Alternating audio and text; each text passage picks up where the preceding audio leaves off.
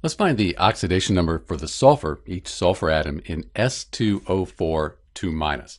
The first thing we want to note, this is an ion. We have this 2- charge. That applies to the whole ion here. So we see that 2-. We know we have an ion.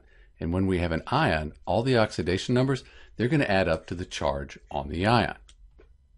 So all of the oxidation numbers on the sulfurs and oxygens, that'll equal -2. We don't know the oxidation number on sulfur. We're going to look at what that's bonded to figure that out on each of these sulfur atoms. But oxygen, that's going to be -2 in almost all instances, unless it's in a peroxide or bonded to fluorine. But here, it's bonded to sulfur. So oxygen's going to be -2, and let's call the sulfur X. Now we can just set up an equation.